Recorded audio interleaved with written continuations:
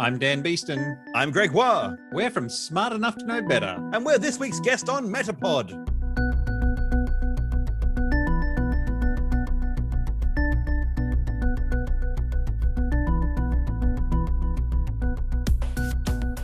You're listening to MetaPod, where we unpack the web's most interesting podcasts and the stories behind them. Hosted by Wendy Morrill and Kevin May.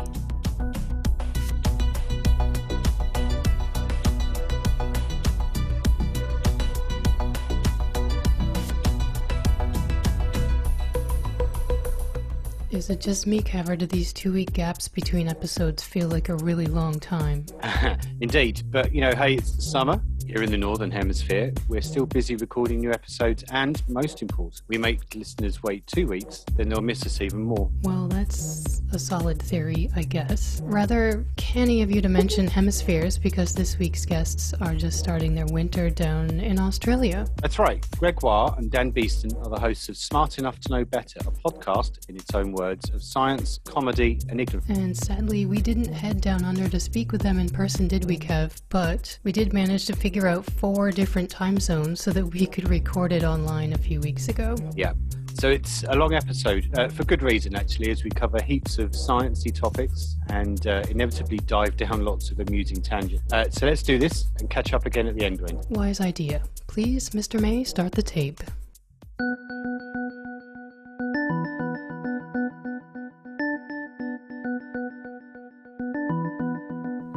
Dan and Greg, welcome to MetaPod. Great to have you on the show. It's good to be here. Thank you guys for inviting us. I'm glad we could figure out all the time zones involved. It turns out everyone's available most of Saturday. And have been every Saturday for the last 15 months, funnily enough. Yes, it's been a podcast bonanza. You get onto someone and say, "Are you going to be available?" And they're like, "Yes, I am available. The whole world's available. I'm available. You're available. Everyone's available." Stop asking this question. Where else was I going to be except in my room, in my house at this time? Thank you very much. So you've been referred to by Wired magazine as a deranged duo, and your first episode was back in 2010, from what I can tell. So apparently you've been deranged duetting for quite a while now. Why did you start Smart Enough to Know Better? And have you both become more deranged over time?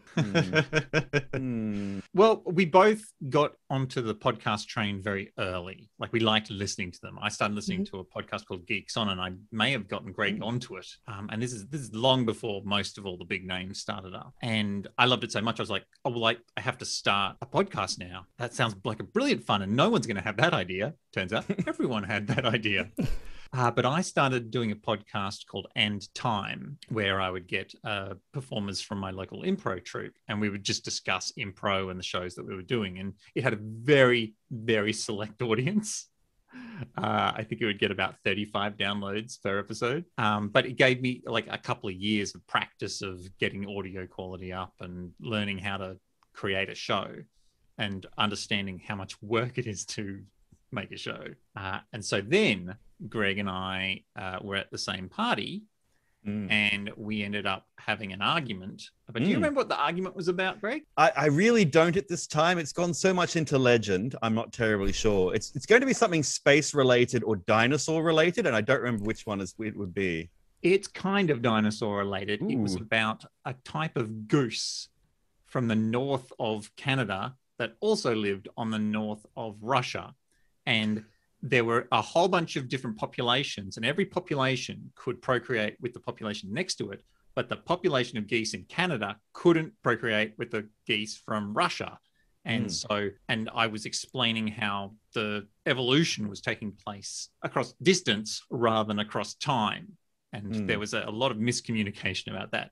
We had something to drink, though. Yes. Dan and I have known each other for a very long time before this, of course, and so we were well into our arguing phase of the relationship. When the honeymoon period is over, and you just find those little things. You still love them very much, but that little thing they do, where they click their teeth, and it really gets very upsetting and annoying. And you don't want to say anything about it because that makes you a bad person, but it really just grinds your soul down. That's where we were. And the little thing that Greg was doing was being bad at science. Oh, just a little bit. Mean. Now, Greg was getting quite heated and I was getting quite heated, but everyone else in the room was having an absolute corker of a time. And so we started throwing around the idea of doing a podcast, and then I made the website and told Greg that he was doing it. He was like, "Oh, like I guess I better make myself available to record that then." I'll only do a couple though. Be a couple. We'll just see how it goes. 10 years later, here we are talking about the podcast. How was the dynamic between the pair of you changed? Because something I said to Wendy before we started recording was that, clearly the dynamic is great. You bounce off each other really, really well. But I imagine it doesn't start as naturally as that. So how has your relationship on air kind of evolved over the 10 or so years? I think we've become a lot more forgiving with each other, and we trust each other a lot more. My take on it, to begin with, we were quite adversarial. Our first podcasts are kind of Dan versus Greg versus Dan. Okay. and then they turned over time into Greg and Dan versus everyone else, as it should be. And so we that's my feel on it. That's sort of how it's sort of gone. And we learned to work out what we were strong at, what we were weak at. There are some things Dan does much better than I do. There's some things that I feel I do better than Dan. And we've learned to trust when someone says, no, go with me on this strange thing about to do. You just go, okay, cool. I trust you now to do that thing. And it's very rarely that one of us has to say, oh no, that didn't work. Once they've explained it to you, or it's come out, you go, oh, that was actually really cool. That was really different. I wasn't comfortable during it. It was an uncomfortable procedure, but in the end, I see the medical necessity of it. Okay, so an obvious thing to ask then is, Greg, can you tell us what Dan's strengths and weaknesses are, and then vice versa? Ooh, okay. I think Dan has a wonderful and irritating view of facts. So he really likes to get into the nitty gritty of it, and he gets right down in the weeds of it in a way like I'm more of a macro view person, and Dan gets right in there and gets right down there and has a look at all the cogs and the bits, and then extrapolates from there. That's sort of his strength. That's my take on Dan's strength. And writing things down, I don't write things down. Is that a weakness? Is that a weakness as well? No, well, Dan's weakness. He doesn't listen to me enough. I think that's a bit of a weakness. But I think Dan's weakness. Yeah, but do I have a weakness, Greg? Does it? Well, he's looking at me. He's giving me the eye. No, I didn't hear what you just said. I tuned out. Very good. All right then, Dan. Greg's strengths and weaknesses then. Greg's very respectable. We've slowly drifted to this point where he has to play the grown up more often, and he has to pull me into line. And I love that happening, because it means that I can be as naughty as I want, and he can be like the moral core of the podcast and go, no, what you're saying is wrong. I go, oh yeah, it is wrong. So we get to have our cake and eat it too. But Greg's real strength, because especially in live scenarios, because he can just talk and talk and talk. Whereas when I hit a spot where I'm like, oh, hang on, I just need to go completely silent for a moment and get my thoughts in order, Greg can just waffle, and there's no dead air. And that is a skill that sounds like a double-edged compliment, but that is a skill that I can't seem to get. I'm not sure how I feel about waffle. That's not an adjective I would have used. I would say elucidate on a point forever, maybe. But waffle is a bit strong. I have to edit it. And there we go.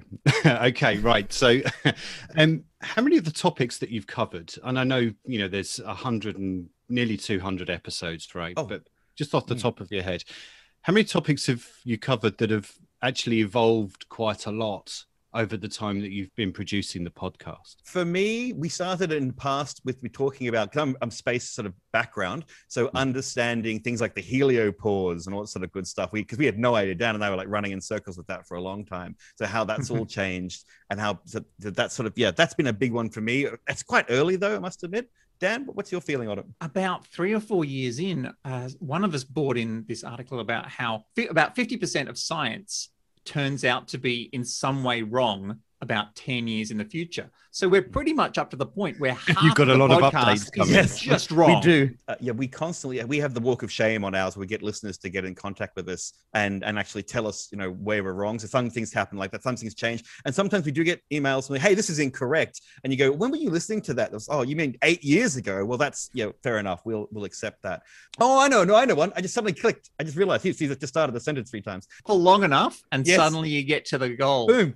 Dan loves dinosaurs. Dan's a dinosaur guy. I bring the space. Dan brings the dinosaur. And Dan's always loved big, scary Jurassic Park-like dinosaurs. And over the 10 years of this podcast, I think paleontology has gone out of its way to point out that actually dinosaurs are fluffy, happy, feathery, wonderful, multicolored creatures. And they look like they should be in showgirl tunes. They stop being the monstrous beasts, clever girl kind of thing. And every time now our listeners get in contact and tell Dan how much his monster beasts are now just fluffy, wonderful, feathery wonder beasts. And it turns out if you want audience feedback, just say how much you hate something and they will go out of their way to fill your inbox with every single story about feathery dinosaurs. Changed quite a bit. That brings me to a question. You've developed a relationship with your audience that's, I suppose Greg just said it a few minutes ago, it's Greg and Dan versus everyone.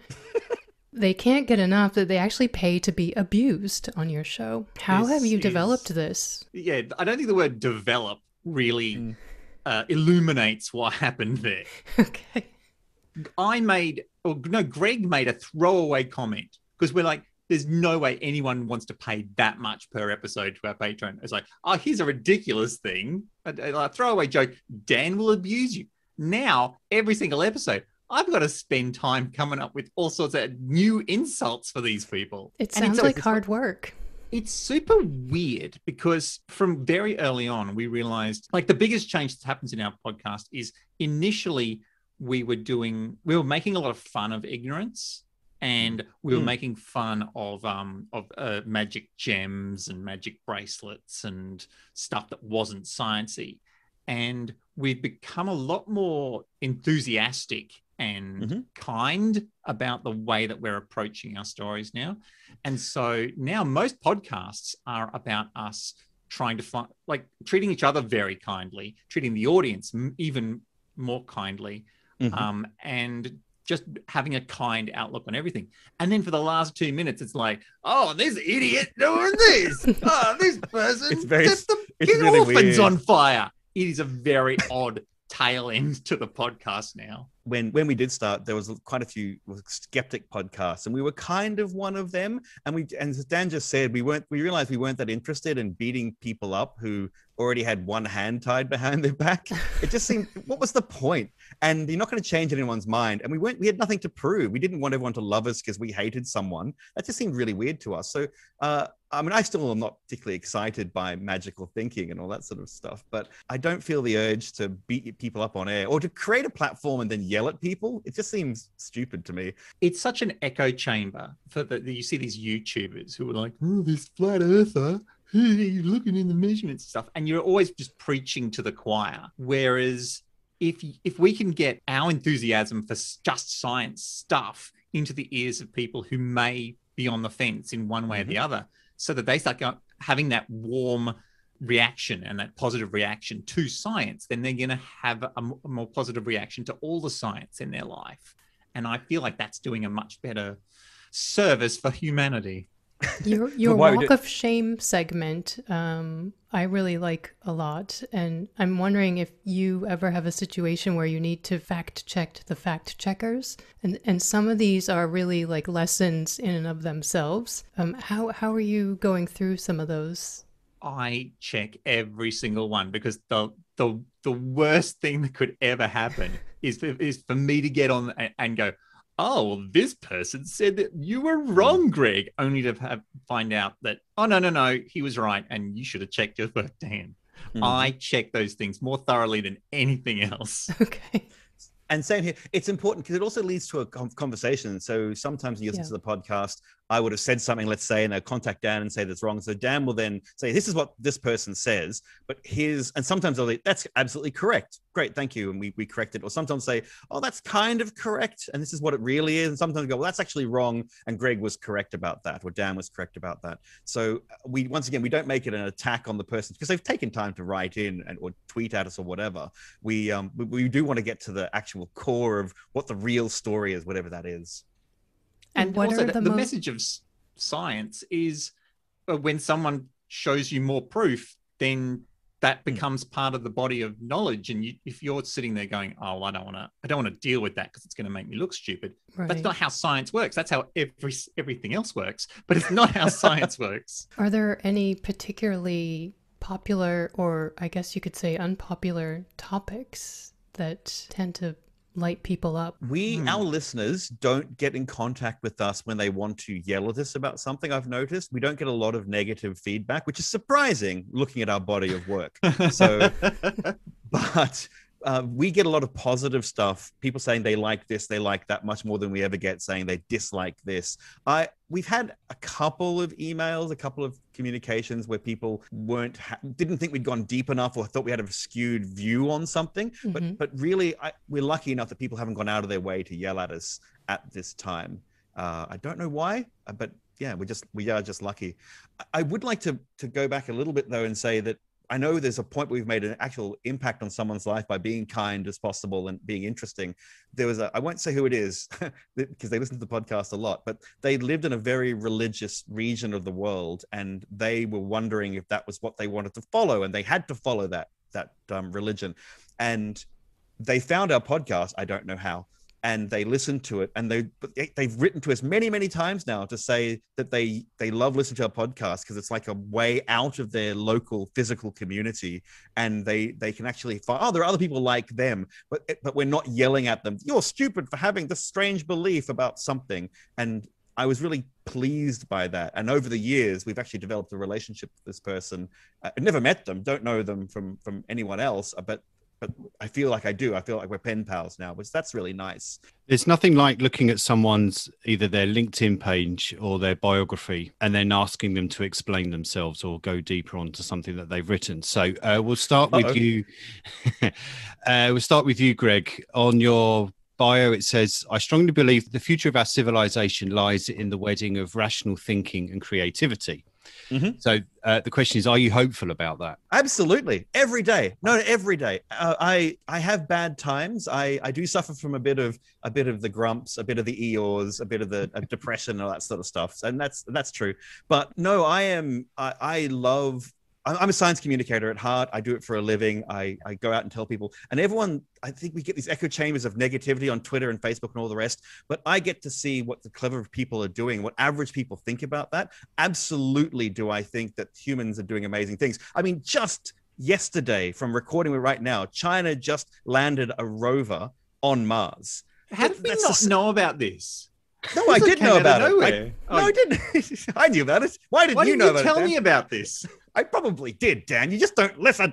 We're recording this on Saturday, the 15th of May. We don't actually know when we're going to put this out. So there's a little timestamp for people to refer to. So Dan, one for you then.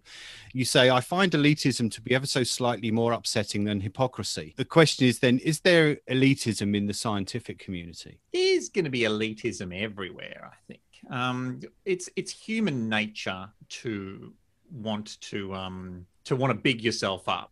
It's such a crucial part of the way that we interact, because how do you get the best mates and access to the good food and all that sort of stuff? Like, there's lots of stuff that we've learned, but this stuff's deep-seated. And I think that a lot of scientists probably do fall down this hole, especially the ones who are like, my job is to find truth in the universe. And look, sure, yes, that's true. But I think the thing that always keeps me quite grounded is that we evolved to sort of run around on a savanna. And so our language is emotive, and we've sort of hot-wired it to make maths and the scientific method. But that's something we have to layer on top of the initial set of stuff. Just because you know the truth and the maths and the facts. I mean, half those facts are going to be wrong in 10 years. Mhm. So you're not so clever, Mr. Scientist. Can I expand on that? Sorry, no, that's Dan's question. If you look at different generations of scientists in the past, because scientists have to work for money, there's tiny amounts of money and there's so much research to get done, and your whole career can be based on whether you can get funding, basically. So you've got to have papers all the time, and it's been really, really hard. So I try and cut the older scientists some slack in that way, because you're born into a horrible environment of having to eat and drink and sleep, and therefore you have to do your science. But newer generations have access to Twitter, they have access to Facebook, it's boomer book, no one uses that who's young, things like TikTok. And so all these new scientists, amazing new scientists up and coming, are now using this decentralized way of getting the information out there, and it's so amazing so they still don't have the research, but also they can just go talk about their science, which is just going to open it up and get rid of some of the elitism. So rather annoyingly, or perhaps impressively, you've answered what was going to be my next question, which was, how is the communication of science changing? I guess, your references to social media have answered that. But I suppose another way of thinking about that, with two teenage kids here, and I just wonder, and I've read recently that there is this generation that's going to be entering the workforce and, hitting their late teens and 20s. And the argument is that they have instant access to information, and they're also short on patience, or at least my two are. Is that a problem for science in the future? Because there may be a requirement for things to just be either explained quicker, proven quicker. In other words, will the speed of science increase as a result of this new generation of impatient, instant information hungry people coming along? This has been argued for such a long time, thousands of years ago. I'm going to say Aristotle, this may go on our walk of shame, was complaining about, we're writing things down in books now. We're no longer doing oratory. We're no longer just telling stories that go for 4 hours. These young people have it all so easy. It's all written down. It'll be so fast, and that'll destroy their minds. And we're doing the same. We did it with television. We did it with computers. Now we're doing it with, they'll TikTok themselves into an early grave. I think it's fine. I think we're just old, and the older we get, the more confusing and weird everything becomes. And we should just let the young people get on and be amazing. Just get out of their way. They're amazing. Get out of their way and let them solve all our problems, which we unfortunately ruined everything. But no, I'd like to point out the generation before us ruined it for us, and they ruined it for them. It's the cycle. And your children will ruin it for their children. It's just what we do. Humans like to wreck stuff. Yeah, I don't have much patience for ballet, but I got patience for the things that I like. People will sit for ages if they're engaged with it. They don't need, there's not some sort of problem with their brain that they can't just look at one thing for ages. Look at Twitch. People sit there for 4 hours watching someone else play a video game. Kids have got patience. So you have a segment in your show called Your Week in Science, where you discuss something in the news or maybe in your personal life related to science. So I thought maybe we could talk about the Mars rover landing and just get your thoughts on that, since it happened last night. I've only just found out about this. Okay. I am very excited. I am very, very excited. I mean, the Perseverance, the NASA rover, landed a while ago, not that far long ago, a couple of months ago now. And of course, the Ingenuity, the helicopter, is doing its little thing, flying over the planet's surface, doing 5 of its runs so far. The Chinese ship went into orbit a while ago. They've been sitting up there for quite a bit and making sure that everything's fine. It's really, really hard. I mean, not many people get to Mars without crashing into it or flying straight past. It is not a trivial problem just to get into orbit. And now they put a rover on the planet. I think it's amazing. I think I am a human being first. Well, actually, I'm not even that, but I like to pretend I'm a human being first, and I don't really care who gets it, whether it's America or China or whatever. I think it's important that we just keep pushing forwards. During the space race in the 50s and 60s, there was always this narrative of it's Russia against the US against Russia. But all of the scientists on the 2 space programs were secretly sharing information with each other, because when it comes down to it, they're all Nazis. They're all just Nazis. No, that's not true. That's not true. That's true. There were a lot of Nazis in the space program, though. I'm just going to point that out. Post World War II, 90% of the Nazis went to, the Americans got in and grabbed most of the good Nazis, as in good at science. No, the good at science Nazis. The good at science Nazis, and the Russians got the rest over Nazis, and then they really got into the look. We don't like to talk about it, but yeah. No. We probably should. Once you leave the planet, you become an Earthling. That's what's important. May I ask, the subject of COVID, which is so based on science and understanding what's been going on, I mean, how have you approached that particular topic? Sorry to bring the mood down just a little bit, but I think it's quite an interesting thing. How have you approached it? Because I would imagine some people would like to listen to a podcast to escape from what's been going on from the last 15 months, but it is the omnipresent scientific issue of the last couple of years. So how have you tackled that? We were very mindful about that because we do want to be a place of joy and excitement about science. We did one episode where we talked about COVID a lot, and then we made a very conscious decision that we weren't going to talk about that unless maybe it drops in here and there, but we weren't doing any stories about that. It was all about being a place where people could sort of get away from that idea for a while. Same thing when there was some weird political change in the US about 4.5 years ago. We were like, well, that's nothing to do with us. So let's be a place where people can come to talk about really fun stuff. We'd much rather mock a nation, not for its political leaders, but the fact they still use Fahrenheit. What's the deal, America? Fahrenheit. Well done. Ridiculous. Oh no, we're not part of the empire. We kicked King George out years ago. Still going to use imperial temperature measurements. Well done on that one. Anyway, that's my bugbear. Measurements are all arbitrary. I think you'll find Lord Kelvin and his temperature scale have something to say about that, but that's fine.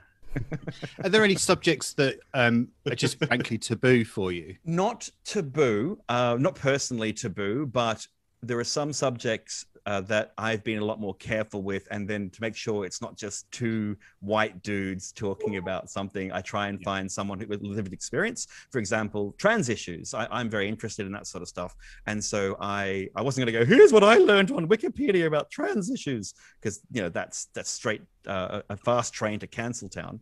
And so I went and found people who were happy to talk on the podcast about being a trans person in the modern world, and let them talk and people talk about stuff. And that's an area. So if I think it's going to be a little bit uncomfortable or odd or out of the realms of normality, whatever that is, then I'll go try and find someone who can talk about it knowledgeably. And if listeners don't like that, that's okay. There'll be another podcast down the track in like 2 weeks' time. So yeah, whereas I lean into my taboos. Like that's half of where I get my content. I'm like, oh, this would be hard to get across. How can I do this in sort of a playful way that avoids it being a big scary topic, and it becomes sort of me being a bit dumb and Greg being a bit of a dad and us looking at the stuff that turns out not to be too political. Yep. I guess the stuff that we do avoid is the political stuff, because the politics of things is not the exciting thing about science. We'll move on to some fun questions now, if we can play with this. I was wondering, in reference to the reminiscence bump, which you referred to in episode 172, related to music from your youth. I'd like you both to name a band from your youth that you're nostalgic about. They Might Be Giants. Those guys sing real nasal, and that's me saying it. Musically, they're not traditional singers, and I've started listening to a lot more music that's sort of clear and technically proficient, but they're so clever and interesting that it always brings me joy to go back and listen to some of their really experimental stuff. Okay, great. They're big on science too, aren't they? They had that. Yeah, they had Here Comes Science, that whole album called Here Comes Science, which I've actually used in a grade 9 science class. The kids weren't that excited. I was very excited, but the kids, they weren't that excited. For me, I'm not a big music person, never have been. I find music, I like music, because I sound like a serial killer if I say I don't like music, but I find music is something that happens, not something that I focus on, which is a brain thing for me, I think. And when recently I heard a band I hadn't heard and went, oh my goodness, and it brought all these fun memories back when I sort of hung out with goths. I guess I was goth, but I think goths probably wouldn't have found me very gothy, but I wore a lot of black and makeup and things, so it's sort of fun. And so for me, Sisters of Mercy is one of those nostalgic bands. This Corrosion, that's what I heard. I heard that This Corrosion. And when I realized not only was I listening to this song and remembering all these 20-year-old memories, I realized I could sing the whole thing. This memory, I'd unpacked this little hard drive from my brain, and it went up, booting up now, and it booted up this old memory, and I could just bring it all up, and I could just sing all of this Corrosion, and I felt very goth. You wouldn't believe how disappointed Wendy and I are that you haven't come along today dressed as in your old goth gear. Look, I have a jacket in my wardrobe I can go get if you like. But Greg, next weekend is World Goth Day. I will just inform you. Well, but your hair would need to be black, Greg. It's true. It has gone a little bit peppery.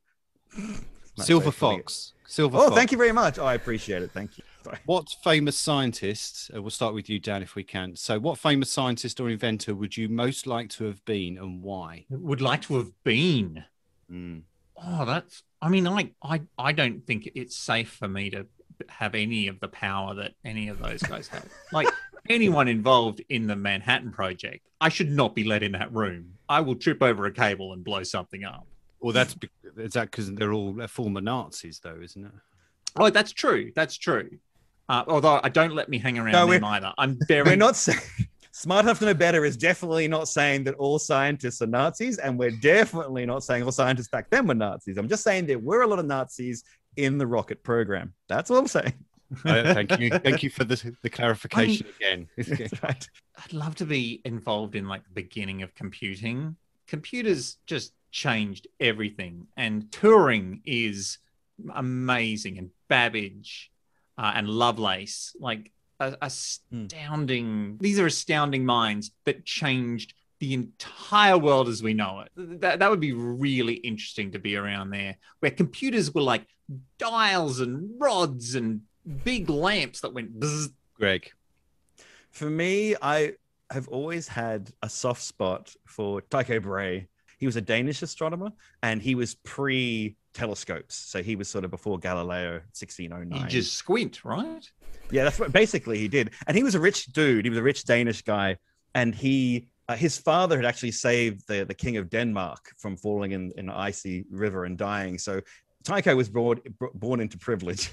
Like his father was like, we have all the money. And then he was born, and he was like, hey, even more money. And he went, you know what I'm going to do? I'm going to cut holes in my roof, and I'm going to lie on a couch, and I'm going to look at the night sky. And when dots, those little dots and stars and planets go past those holes in my roof, I'm going to write down the time. So he had this for 40 years. He had all this data of what was where, and because of that data, this unbelievably precise astronomical data, people like Kepler could start making their 3 laws, and basically it led to modern science. He also was a dude. He went, I'm not going to marry a rich girl. I'm going to marry a peasant girl. Gasp, shock. And so he married a peasant girl, not a commoner, I should say, which is all very, I know people talk about it now with what's her name, Meghan and all the rest. I can't remember the British royal family, but they're like, oh, he married a commoner, like Tycho Brahe was doing it a long time ago. Calm down. And then he was such a lusty fellow. He wasn't kind of like a boring scientist. He got into fights, and he, when he was 20, he got into a fight with a cousin about astrology, basically, because astronomers and astrologers were the same thing back then.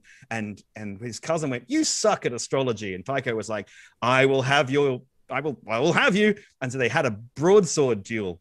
And Tycho lost it, and he lost it by having his nose cut off. And so nose got removed from his face. And so for the rest of his life, he had a bronze nose for every day. And if you were important, he had a silver nose that glued on. And if you were royalty, he had a gold nose that he'd put on. And we didn't know if this was real, but they dug up his body kind of recently, and they discovered his noses inside his coffin, which is pretty cool. So yeah, I'd be Tycho Brahe, because it sounded like he wasn't like a boring scientist. He was a rich dude who was kind of doing science and getting on with the ladies, and he was like fighting people with swords. He was having a grand old time. And then in the end, he died because he ate too much, but really because he just got some sort of bladder infection, which wasn't the best way to go. But, because it was the past. It was the past. Something horrible is going to get you. Look, hey, ladies and gentlemen, something's going to get you now. I mean, hate to say it, but you just don't talk about it. You're off to the International Space Station for 6 months. You may take 1 science book, journal, or magazine, 1 record album, and 1 scientist with you. Name them. So I've got a science book. Yep. Or magazine. Probably Boom with 1 exclamation point. Okay. Because you really want to know how to blow things up. in a in space. confined environment, a confined oxygen-rich environment. Record album? The record album. Well, you can choose your format: CD, LP. I was about to say, do people do Mini albums disc. anymore? Would a record player actually work in a zero gravity thing? Because the It would just needle's spin got off to, it would just come off the the needle's spindle. got to hang. Yeah. The needle would sort of, you'd need to get an elastic band around spring, the a needle. spring would, yeah, if you had a little spring on it to give some tension to it, that would probably work. It would keep it on there without pulling it too much. Then you'd have an equivalent of 1G. That'd be fine. But the problem Right is in. because it's spinning and the whole, like, if you'd have to, because it's spinning, it would actually change the velocity or the vector of the ship, right? It would, Whoa. yes, a very little bit. Yeah, a Like very, there'd very be a tiny gyroscopic. bit. But it's, you're thing talking to about a it. very, very, very thin and light record. It's not like unless you're taking like a 1 ton record here or something weird like that. Like it's not, that's where the inertia. Yeah, the answer is it wouldn't, not much. Not a lot. So, Over I mean, time, is it maybe. worth it to take They Might Be Giants with you or not? No, sorry. I think what I'd do is I actually have an album which is just 3 tracks of rainforest noise, and I reckon I'd go down a treat up there, Okay. and a scientist to go with me. Right. Someone to hang out with for 6 months. Who's the Canadian bloke? Just came back from there. You mean Chris Hadfield? That's the one. Chris Oh, Hadfield. I'd get no, him. Dan, that's who I'm taking. You can't take Chris Hadfield. I'm taking Oh. Chris Hadfield. I'd Double take D. Tom Scott then. Tom Scott is a YouTuber, and he just comes up with these amazing videos. And I reckon he and I would be like besties. Okay. Not very helpful in space, but if Chris Hadfield's going to be up there already, then yeah. That's well, we won't be. I'll be in one space station. You'll be in the other one. We might invite you over for tea occasionally. I'm not too sure. I've been Chris and I have a lot of talking to do. because Chris is the old and busted, and there's a brand new guy up there, a French guy. I haven't got his name, but he's very popular in France. He's like the new fun astronaut, and my wife has taken him to referring to him as her astronaut, Oh. and I'm concerned. Would this be Thomas Pesquet? That's him. That's him. I apologize if I butchered his name. I apologize. No. Oh, you he's butchered his very. name. I'm looking at him. He's very attractive, Dan. You should feel very worried. I am very worried. And he's roughly your age too, and he's very accomplished. Like he's an engineer and an astronaut. Does he like They Might Be Giants? Look, He doesn't I think need to. When you look like Dan's wife could find out. that. Oh, What's on your short list of items to take with you? So one science book or magazine, a record album, and a scientist. Yes. Well, we said Chris Hadfield. I'm definitely taking him. Dan can't have him, so that's definitely out of the way. Album wise, You said earlier, Greg, that music is not your thing. So rather than a record, a luxury item, what would you take? Luxury item? I must admit, if we're in low Earth orbit, if we're still in low Earth orbit, then they can still transmit things to me. So I would definitely I think maybe iPad's cheating. Maybe that's the big book of everything. That's cheating. Okay, you want like a physical object? Yeah, I'd take a genie's lamp. Yeah, that's right. It's a And then I'd wish for cornucopia. more wishes. You could ironically take Dark Side of the Moon, because low Earth orbit's nowhere near that. No, everyone would just go pretend you don't understand the difference. I guess a physical thing. Like an electric toothbrush. That's a luxury item for. Yes, but I get. That's very luxurious. You're living the life there, Kevin. You must have beautiful teeth. You haven't seen me smile yet. I must. Oh, that's a bad sign then. We haven't been funny. Uh-oh. I would want. I know in a space station you have a lot of problems with being alone, and so I would want to create a level of by myselfedness by having one of those eye covers with ear covers as well that give negative noise, so that it can basically cancel out noise canceling headphones. That's what I'm trying to think of. That's the word I'm thinking of. So that would basically make it quiet on there, because you're going to constantly have the hum of the machines and everyone like farting and eating and doing other things astronauts do. It's nice and quiet just out the door, though. Just pop out for a bit. It's very quiet. That's right. In fact, they say they can't hear you scream. I've read on a poster somewhere, I'm sure. And you'll be screaming a lot. Okay, so some multiple choice questions, if we can. Some of these are related to science. Some of them are just a little bit silly. But anyway, so and we'll go alternate then. So Dan, how many bones are there in the human body? Are there 206 or 196? 206. That's Well heaps. But little babies have more. They fuse. Mm-hmm. Babies are born with more bones, and as you get older, they fuse together. You end up with fewer bones in your body. Mm-hmm. Greg, what is the study of mushrooms called? Is it astrology or mycology? Mycology. Yes. Wow, you two are good. Mycelium networks, etc. Greg used to eat mycoproteins for breakfast. Yes. I don't eat meat, so I had to get mushrooms were my way of getting those sort of proteins. It's very exciting. So yes, I love the way they're like, we'll do multiple choice questions. We'll get through them faster. Nah. Sorry. Okay, back to you, Dan, I believe. So in episode 148, Smart Enough to Bug Motels, you talk about how many humans have been to space. So at the time of recording, was it 573 or 563? I don't know. How am I supposed to know that? I barely listen to Greg. I don't listen to myself. Greg, I'll pick the first one. The first one is correct. 573. Yeah. Woo! You both sounded surprised about that when you were talking about it. Was that because you expected it to be more or fewer? Fewer. I thought there'd be far fewer in space at that point. Yeah, and then you realize 500 people. What would that weigh? Imagine how much that cost to get them up there. It'd be like 25 elevators packed full of people.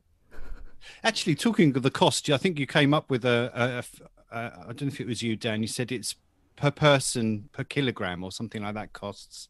Is it $20,000 or something like that? Can you remember? It's somewhere in the ballpark of about $10,000 per kilogram to send up humans, and that's the big thing that they're trying to bring the cost down. That's why you have like returnable rockets and reusable rockets, I should say, to bring that cost down. So it's it doesn't cost hundreds of thousands of millions just to take a human body into space. Because I was thinking, like, that's got to be the point where you can afford to send really nice foods up there. Like, all the people on the spaceship should be eating like caviar and lobster and gold leaf through stuff, because when it comes down to it, the difference between a really expensive dish and a really cheap dish is negligible compared to the enormous cost of just transporting it up there. Like, gold, Dan. Gold is very dense. You don't want to have gold. Maybe they should be eating nothing but aerogel. It's leaf. It's gold leaf. It's still dense, Dan. I just send them a real leaf, just a normal everyday tree leaf. That'll have mass a lot less than a gold leaf. Look, all I'm saying is you can afford to buy the big New Yorker pizza instead of just the tiny value meal pizza if you're going to pay the delivery boy $100,000. So if any administrators from the ISS are listening to this, the one takeaway from this entire interview is send better food to the astronauts and the cosmonauts, right? They eat pretty well. They actually do eat. The idea of them eating sort of rubbishy food that's from a tube, that's all done now. They actually do eat quite well nowadays. It's all packaged and sent up. Like they send a capsule full of food that lasts for months and months and months. And astronauts are doing okay. They're not going to starve. They may suffocate. Do you know? Sorry, we're going to go down an astronaut and food rabbit hole here.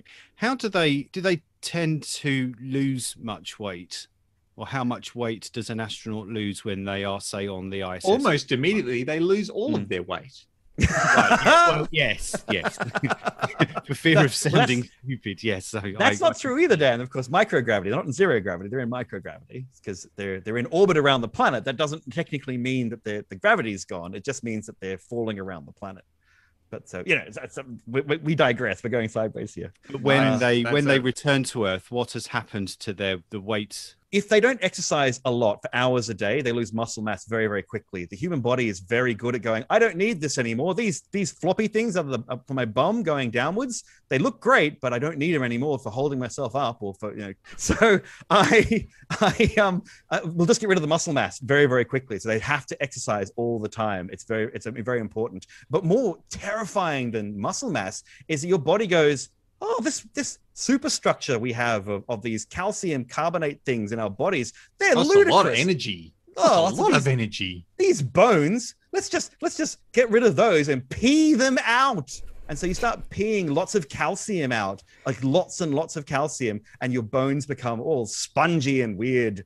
And so when you come back to Earth, you're in deep trouble because you have the bones of a 70-year-old or a 90-year-old. You'll basically have to look after your bones and your body. You're going to turn into a big gelatinous mass. And that's not going to be great on the picture when you land. And you're just like a carpet with attitude. All right. Well, I have much less complicated questions than about the space diet. So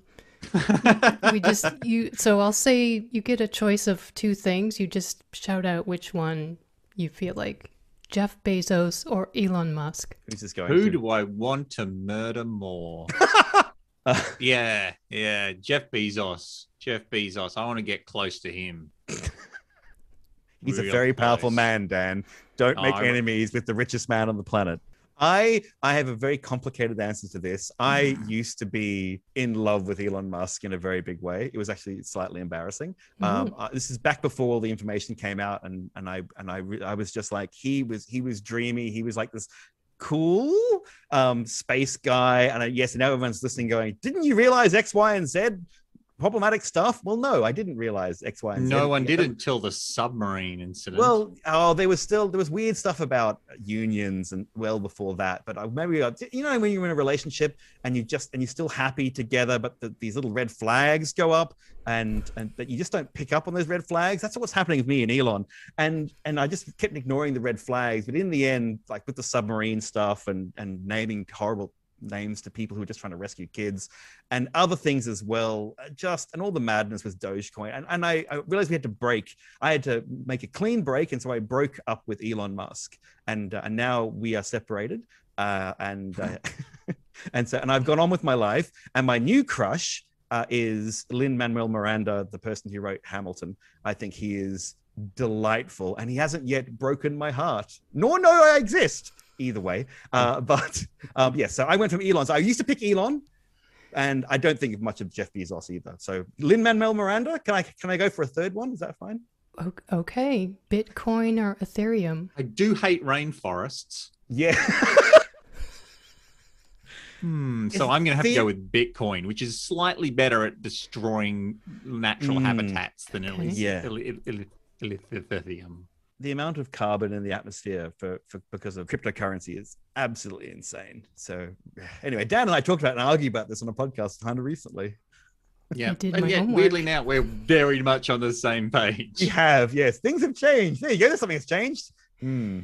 All right. Who will win the celebrity space race to make a film on the International Space Station? USA or Russia? USA. It's got Tom Cruise. Yeah, he'll get up there. Tom Cruise does anything. He's nuts. He'll just, let's face it, he's got contacts, outside of Earth. Wink, wink. You know what I'm saying? And so he'll just ask his friends to help him make it. Get the camera shots from outside the space station and that sort of stuff that no one else can get. It's going to be amazing. If Tom Cruise goes to space to make a film, which of his films would he recreate? Cocktail or Risky Business are your choices. You've got to call a space movie Risky Business. That's probably the best. Can you imagine him sliding in, floating in, da-na-na-na-na-na-na, and he just floats into shot in his underwear? Yeah. It'd be amazing. That shot's going to be better. Whereas you go to Cocktail, what's the major shot that people remember from that film? Throwing up the cocktail shakers. It's never coming back down. They're never coming down. It's the longest movie ever. Some electrical equipment. And then suddenly Tom Cruise is on fire. He's covered in alcohol, and then the electrics go off, and then he's on fire, and they realize that his skin is actually made from fire retardant asbestos-like material, and that you can see the lizard skin. No, that's not. Sorry, I can't say anymore. I'm not allowed to say anymore. Hey. Right, we're going to do, just to wrap things up then, we're going to do a quick word association round. Say the first word or sentence that comes into your head. Oh, dear. Dan, this is when we get cancelled forever. I've got Nazi scientists locked and ready to go. I know. Oh, no. Is it one or the other, or is it both of us at the same time? Just shout as loud as you can. Oh, don't say that either. Good Lord. Right, so the aforementioned Elon Musk. Doge. Stoner. Okay. Jane Goodall. Ape. Yeah, I'd say chimps. Chimps. You should have said ape, because then you'd be aping me. There's like this meta thing. Yeah. Very good. Stephen Hawking. My hero. You see, I hate the first word that jumped in my head because, of course, chair, which is the least interesting thing about Stephen Hawking. His talk box was much more interesting. The technology in that was incredible. Anti-vaxxers. Mistaken. Well, the thing is, I get where they're coming from, because if you vaccinate your kid and there's like a 1 in a million chance, but then that kid falls sick and dies, then the vaccination that you chose to give them is your fault. But if you don't vaccinate them and they get sick and die, and there's a much bigger chance of it, then much bigger, yeah. You didn't do that. That was God's will, or that happened to them, but it's not, you weren't responsible for that.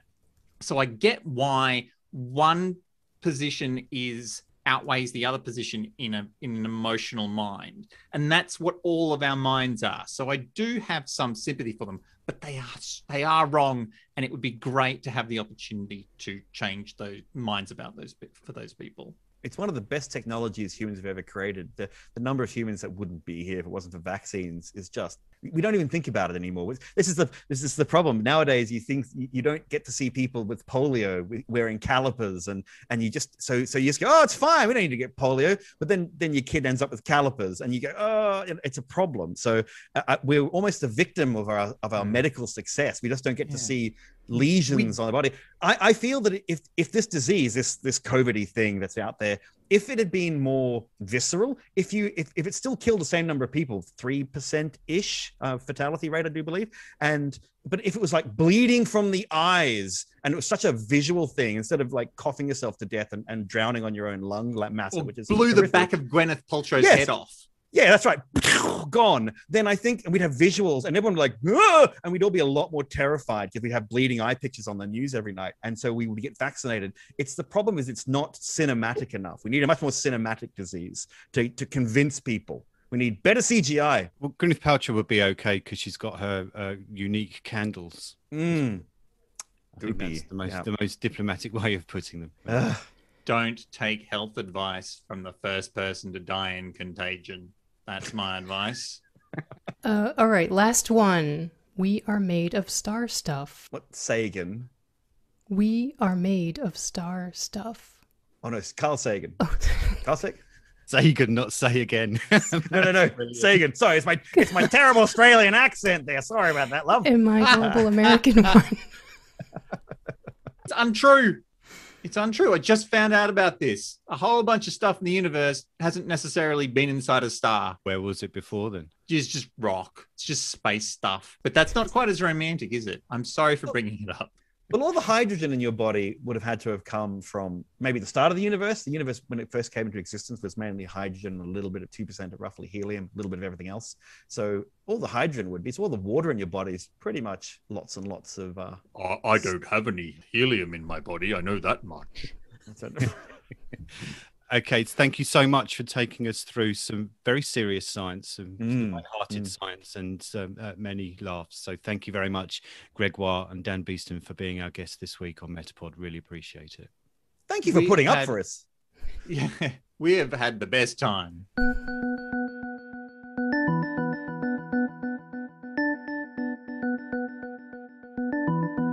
I don't know about you, Wendy, but if my science teachers at school were half as engaging as Dan and Greg, then I might be a volcanologist or an astronaut by now. Really? I mean, of course you would be. Well, I exaggerate for effect, obviously, but Smart Enough to Know Better is a perfect illustration, I think, about making science really accessible and fun, and also thought. That's right. These two are 10 years in, currently on their 176th episode, and they keep coming up with interesting new topics to discuss and, of course, joke about. So, our thanks to Greg and Dan for speaking and laughing with us on MetaPod. Okay, we'll put a link in with the show notes and some of our recommended episodes from Smart Enough to Know Better, but please check out smartenough.org and dive into the world of Greg and Dan. So, it's time to reveal our next episode, Kev. Public service announcement. It's a special edition. Oh yes, indeed it is. It's actually something that we've been working on for quite a while, and we're now very glad it's now ready to be unleashed. In 2 weeks' time, we'll be publishing our interview with Todd Cochran, one of the pioneers of the podcasting world who's been there and seen it all from the very beginning. He has some pretty interesting stories to tell about those early days and, of course, the state of podcasting now. Right, so we'll have a preview of that ready very soon. But in the meantime, thanks again to Greg and Dan and you, Wendy, and most important, thanks to all for you for tuning in. We'll see you next time. That's it for MetaPod this time. Thanks for listening. MetaPod will be back soon with another unpacking of the web's most interesting podcasts. But in the meantime, make sure to subscribe at any of the usual places you find your other favourite podcasts. We'd hate for you to miss upcoming episodes, and we'd love it if you left us a review. You can let us know what you think of this episode by going to metapodshow.com. We'll see you next time. MetaPod is produced by Wendy Morrell and Kevin May.